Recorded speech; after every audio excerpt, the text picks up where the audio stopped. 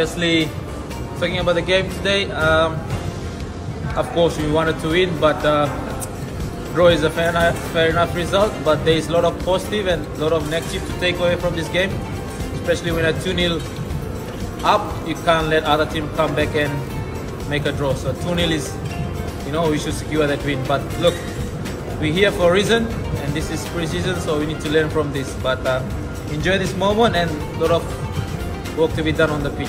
Thank you.